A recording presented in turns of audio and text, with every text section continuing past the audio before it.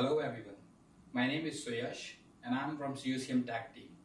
I've been working with Cisco from last 4 years. I welcome you in this video series for IP phone hardware troubleshooting.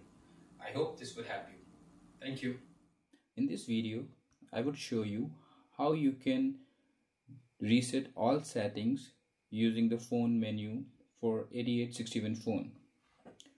Basically, when you reset all settings, it resets your network configuration, it resets your security configuration, basically delete the ITL and CTL file, it deletes the phone locale, etc.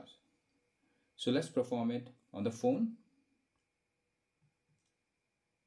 Press the application button, go to the admin settings, reset settings, all settings, and reset.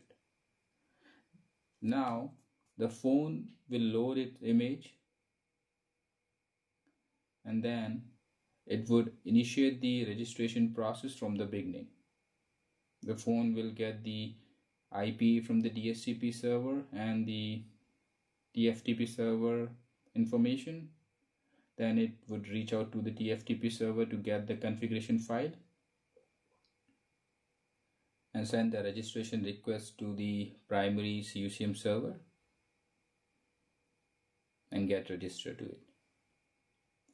So basically it may take some time depending on the phone model. Okay, now the phone has come up. Thanks for watching.